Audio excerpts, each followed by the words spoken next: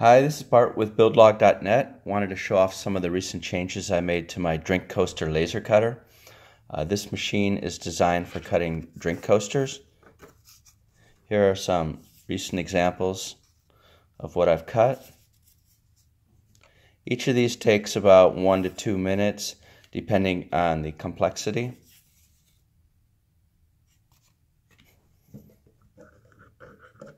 I'll start with changes to the inside of the unit.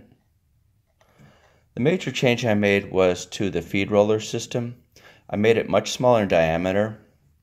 This allows you to get more coaster utilization because the beam can get closer to the edge. Another change I made was moving the feed roller behind the beam.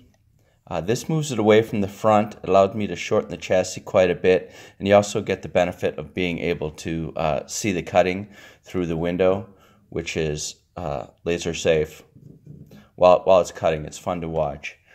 You see a lot of smoke residue here. That's because I've recently cut about 24 coasters on it. That's not burn mark, that's just smoke residue. What happens with the beam is within the first coaster or two, it quickly cuts through the chassis and then is blocked on the bottom by a metal strip.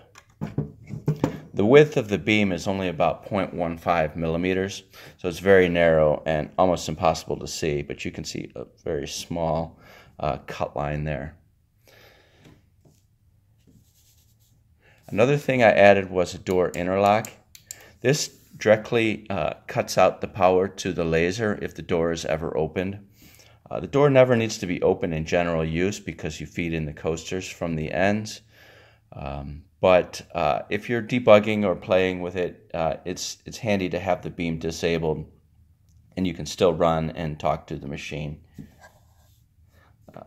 Another feature you can see from in here is the X interlock switch mounted to the PCB, and then there's 2 fans at the back. I'll turn it around and show the electronics. The electronics have been improved a bit. I'll explain them here. The power comes in, it's 12 volts. 12 volts is based on the power that the laser needs. There's a switch to turn the laser on and off. This will turn the fans and the laser power supply on and off. The rest of the machine can run. It's just another way of debugging the machine, programming things, making sure that the beam won't fire when you don't want it to. The fans also make a little bit of noise, so if the machine's idling, it's nice to turn that off as well. The controller I use is an Arduino Nano running the latest version of Gerbil.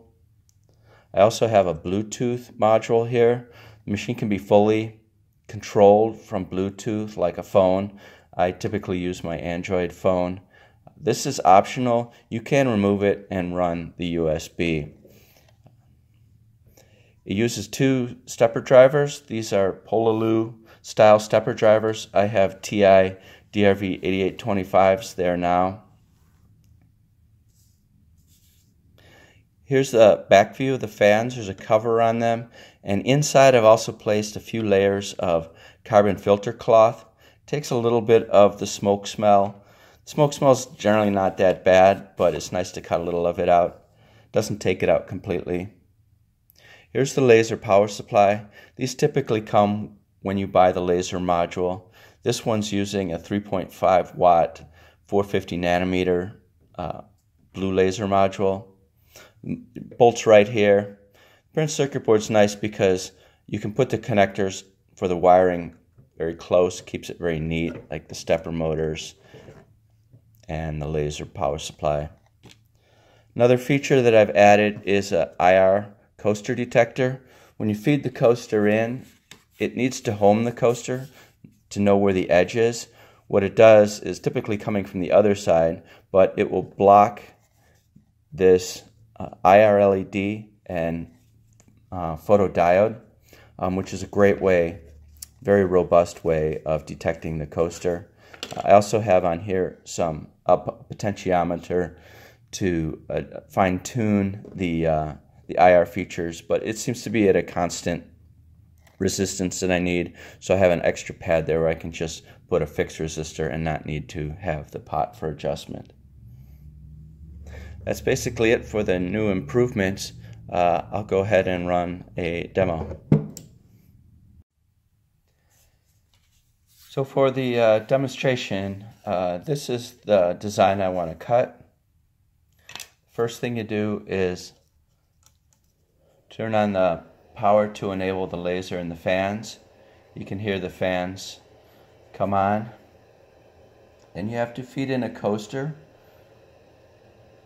So on the center you click the homing button, put the coaster in, finding the edge of the coaster and homing the laser. Then you click to run the job.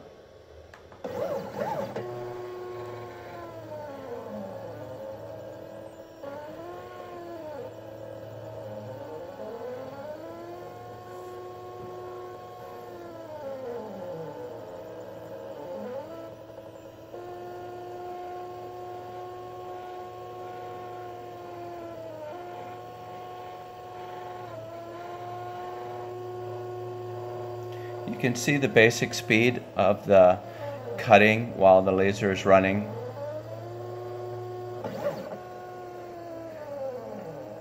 And the rapids in between.